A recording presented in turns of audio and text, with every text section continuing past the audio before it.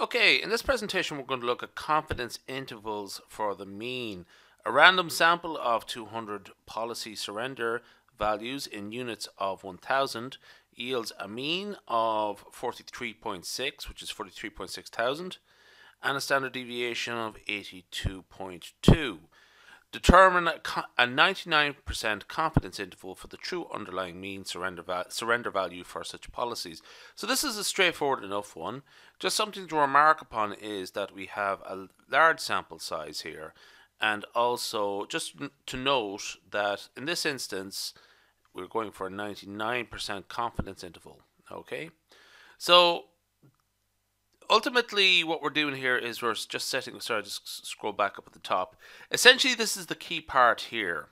Okay, this is just the general structure for confidence intervals that you might be sort of coming across in statistical undergraduate courses. Okay, so a point estimate plus or minus a quantile times the standard error. Now in this particular instance what we're looking at is a sample mean, a quantile, which is a value from a probability distribution that scales the intervals accordingly, and then a standard error. Now the point estimate is fairly straightforward. We're actually given that in the question. The quantile, not such a straightforward matter, and again it's not something I'm going to deal with in great detail in this video, but it's a body of knowledge that doesn't take too much time to build up. And then finally the standard error n. Okay, so actually I'm just going to sort of very quickly discuss what confidence interval or what quantile we need. So we have a 99% confidence interval.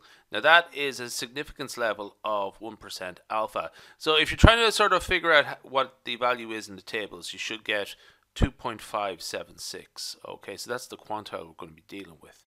If you're not familiar with this part here, where all this comes from, that should have a bracket on the other end as well. So we'll move down to the standard error, which is the third part. Standard errors for confidence intervals of single sample parameter estimates. Okay, so essentially these are two formulas here. Oops, didn't mean to have it that big. Never mind. But essentially it's this one here in particular. So this is proportions. So not dealing with this one, but we are dealing with this one here. Okay, this is the mean here. Okay, now it's sigma divided by the square root of n. So this is the correct formula, but what we do here is that if we don't know what sigma is, we use the sample standard deviation as an estimate. So essentially what we're saying here is that we estimate it, probably actually better to say approximate it, as s over the square root of n. Okay, so we know what n is, it's 200, square root of 200. We know what s is, it is 82.2. So essentially what we have is to put everything together. I meant to put in the sample mean there. That is 43.6 thousand. For a large sample, the quantile of a 99% confidence interval is 2.576. The sample size is large. The standard error is as follows. Actually, just as a quick remark, I probably should have... This is a little bit redundant. It's just to actually sort of, if we're dealing with small samples, where small samples typically means n is less than 30, we use a different approach for finding the quantiles. We use the student t distribution. But just to sort of remember, we're dealing with a large sample here, and that is relevant in how we do things. Standard error is 82.2 divided by the square root of 200, and again that is s over the square root of n, where s is the estimate for sigma. Okay, that gives us 82.2 divided by the square root of 200, bit of calculator work, 5.8124. So I think we're just ready now to put everything together. Our 95% confidence interval is our point estimate plus or minus our quantile times standard error, x bar plus or minus 2.578. I think that should be 6. I think that's a typo. Yeah, 2.576. Not a big typo, but just it might make my number, bring my numbers a little bit off.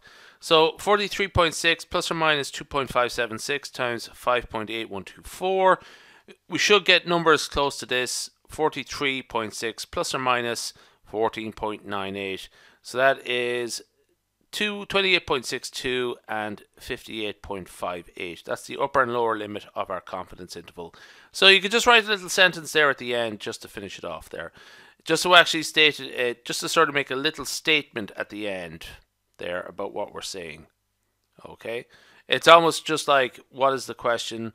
What the question is, and with the number. Okay? That's all I'm really doing there. Alright, okay, that's grand. So, what really to remember, this bit helps a lot. It helps that you really know what you're doing. S over the square root of n as an estimate for sigma over the square root of n. Okay, we'll leave it there.